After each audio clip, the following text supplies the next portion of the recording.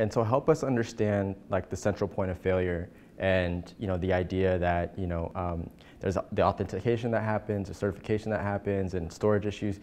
You have a fantastic white paper that kind of outlines all this stuff, technically speaking, but could you help walk us through what a central point of failure is and what Blockstack is doing to help prevent that? So people would remember in the 90s that AOL was really trying to be the portal to the internet, right? And it was trying to actually provide a lot of services that people would expect from the internet itself.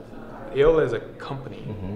And if AOL succeeded and it kind of like was the internet, then if AOL went down, there's no way for you to access that stuff anymore.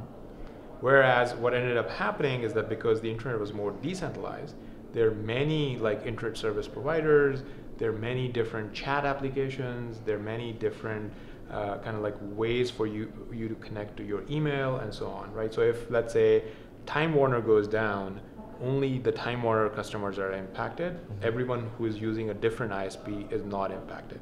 Versus like a large AOL that if they don't go down, everyone goes down. Similarly, if Facebook Messenger goes down, doesn't mean that you cannot like talk to your friends who are on a different network, right? So there's no like single point of failure in terms of messaging or at the ISP layer and so on, right? But what starts happening when we talk about this rapid, and maybe that's why Facebook Messenger is not a great example, is you would start noticing that a single company, Facebook, is gaining a lot of monopoly power, right? Because they bought WhatsApp, right? They are exclusively sitting on kind of like the social graph that other smaller developers don't have access to. So Facebook Messenger does start appearing more and more like a central point of failure.